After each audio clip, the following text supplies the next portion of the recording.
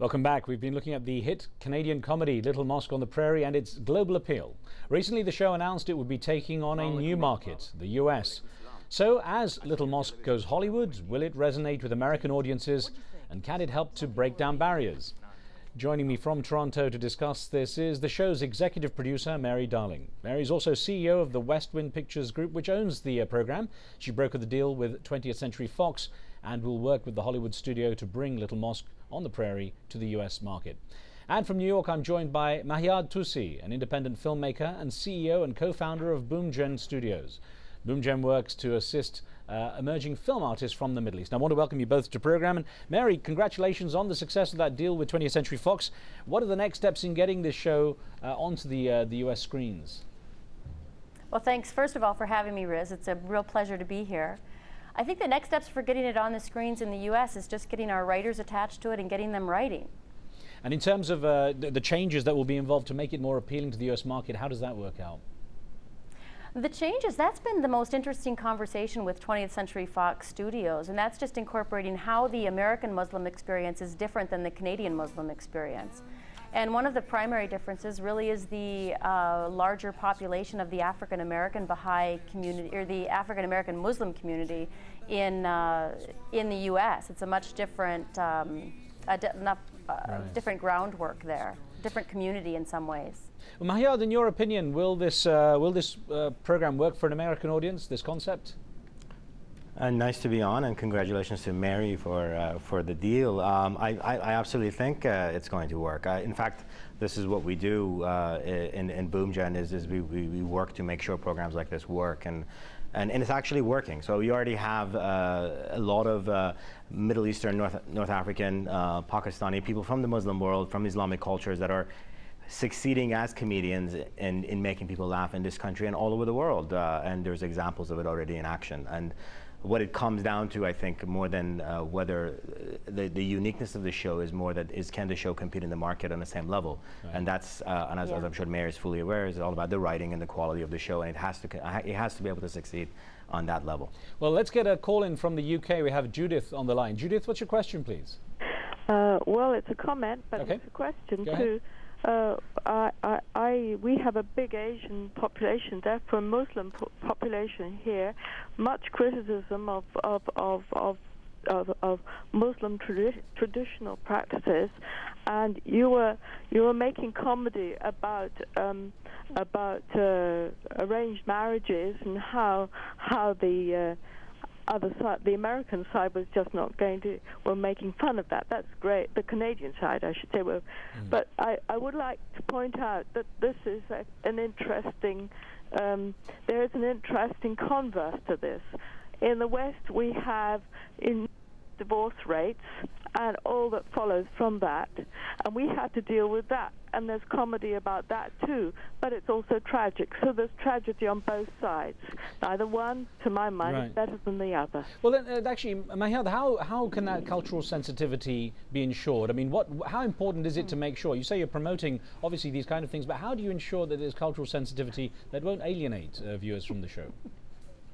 I mean, I think you can't really focus too much on whether you can't be afraid. I think art, at the end of the day, entertainment is what we do, and we need to be bold about what we do, and we need to, and what we do is two things. I think there's two things that are happening here. A, you're trying to create bridge gaps, but you're also creating a medium for introspection, and I think at best with all mediums, with all comedies, with all dramatic forms of motion pictures, you want to do both things. You want to be able to educate, but you want also to be able to look at yourself. And those are, I hope, things that the caller was picking up on, is that, look, while it's talking about these issues such as arranged marriages and the hijab, etc., it's also providing a medium for the community to look at itself and to examine itself. And I think that's the triumph of the show and why it was successful in Canada, because it was honest in both directions.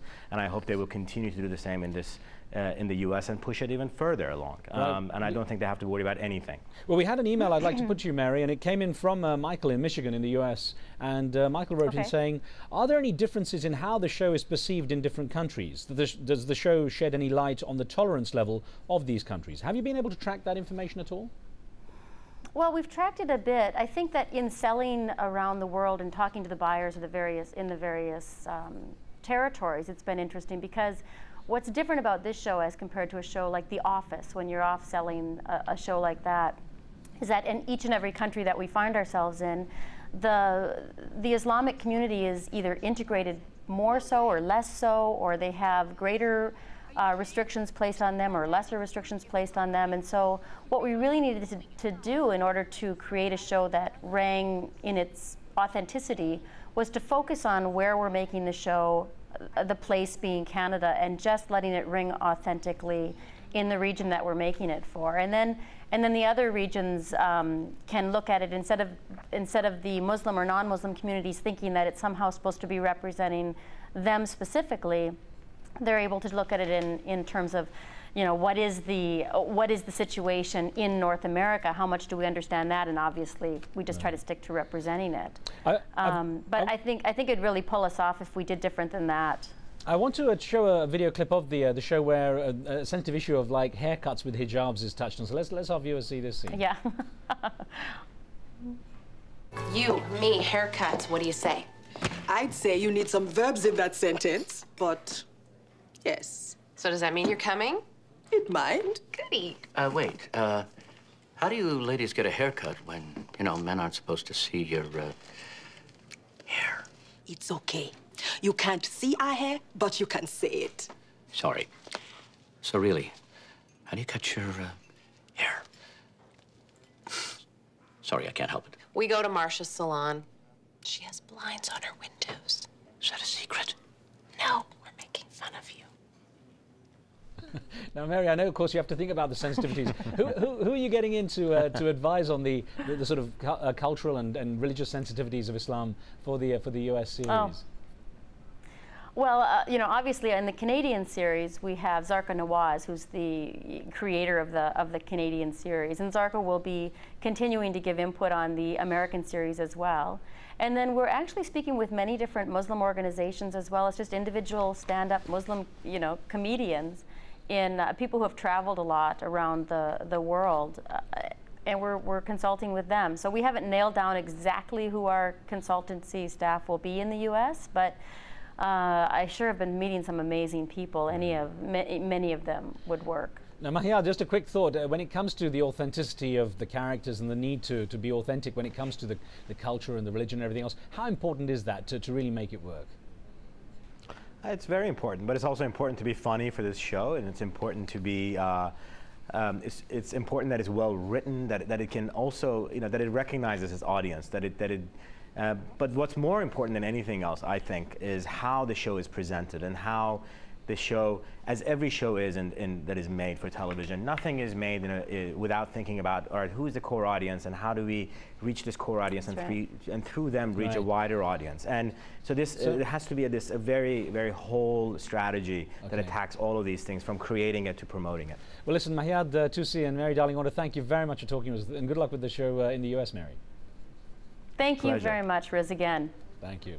And thank you for being with us. On Monday, we talk with a controversial environmentalist who often takes matters dramatically into his own hands in order to save the world's oceans.